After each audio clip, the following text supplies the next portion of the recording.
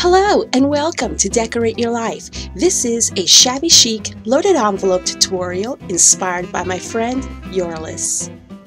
Some of the items that were used in the making of this shabby chic loaded envelope were provided by the following: Creating with Details, KS4U, J&S Hobbies and Crafts, Stay True to God, and Spellbinders.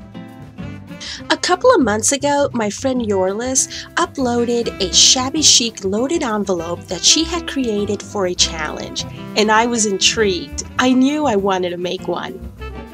And surprisingly enough, there are really not that very many videos out there on the snail mail genre.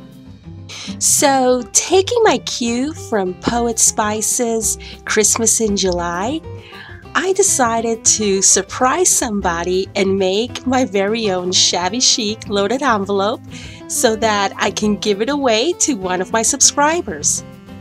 Now, I use all my envelopes, my manila envelopes, to send out happy mail, and I really didn't want to use any one of those for my loaded envelope, so I decided to use a bag instead. Now, I have some leftover bags that I purchased from Michael's. They went for around 7 cents a piece, and I thought, you know what, these could make some really great loaded envelopes.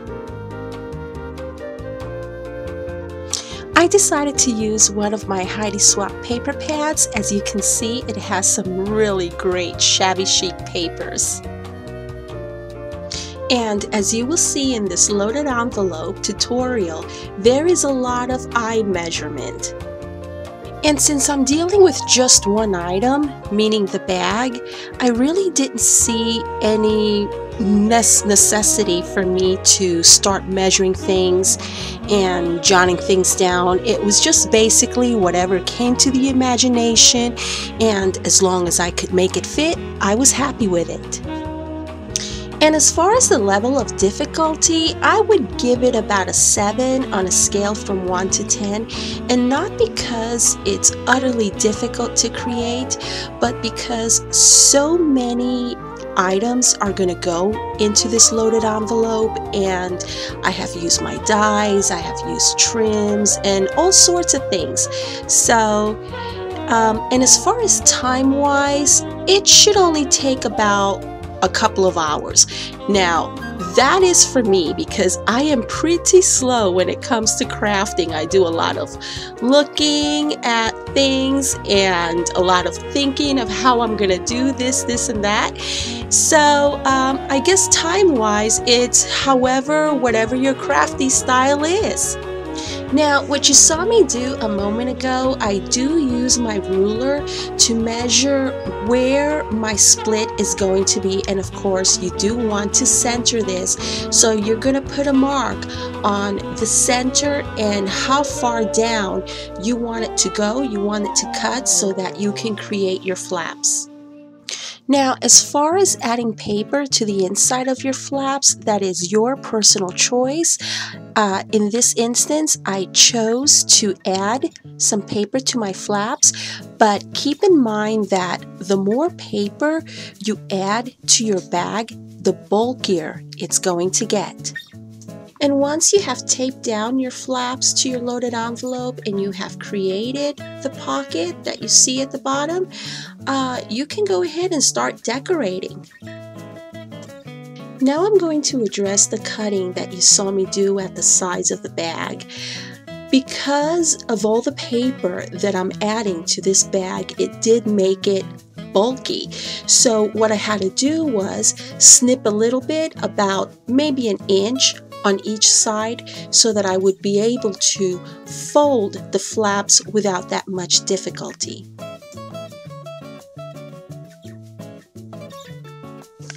Those beautiful laces and trim and the applique were provided by Creating with Details.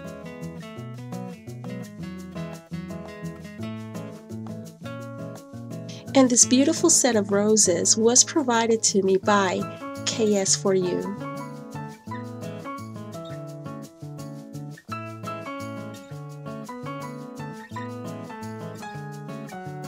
And this beautiful pack of flowers was provided to me by J&S Hobbies and Crafts. And these cute, teensy tiny roses were given to me by Stay True to God.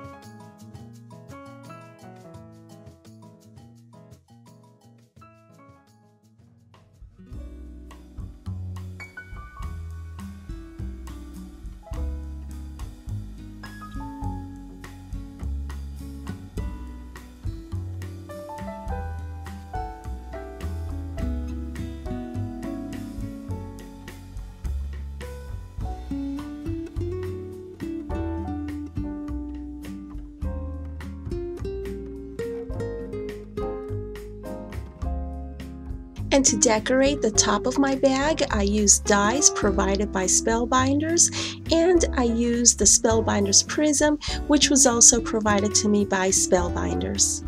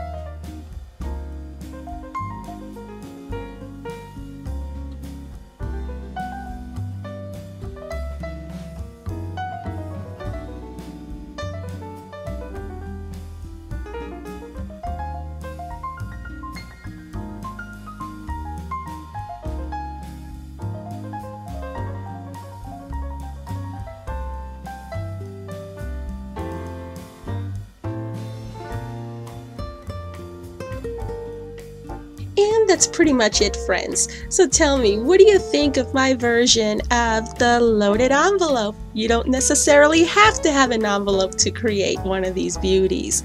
I hope the recipient likes it. Thank you so very much for watching my video. Please subscribe if you haven't already done so. I will see y'all again real soon. Bye.